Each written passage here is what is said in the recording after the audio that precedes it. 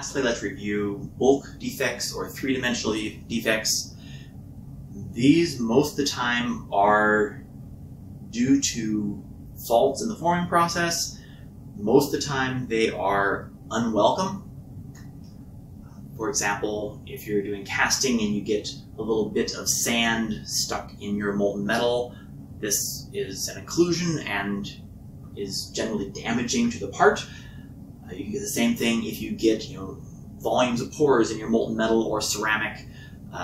For example, we form ceramics by taking a ceramic compact of powders and pushing it together. We can get voids if we don't get the ceramics to fully densify when we sinter them together. These are defects. Three-dimensional bulk defects can form in other circumstances as well. For example, they can be caused by radiation damage. They can be caused by severe plastic deformation. So if we take a part and we're working it a lot, the dislocations can move back and forth. They can get caught on each other and pin each other, and that can lead to the formation of internal damage.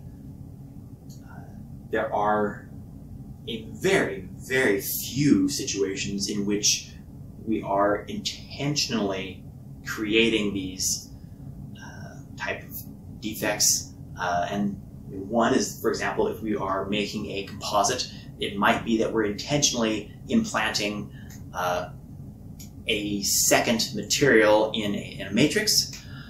Another example is if perhaps we're making a foam of some sort and we're intentionally putting bubbles in this.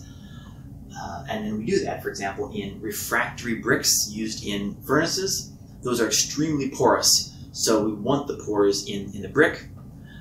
And lastly, I talked about this in class a little bit, the idea of the smart cut technology.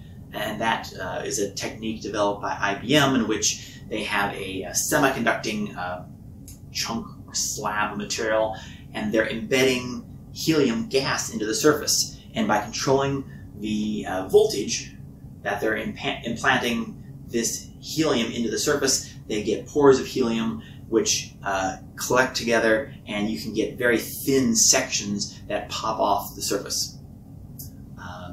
But aside from that, I'm not aware of other similar technologies. So, thank you.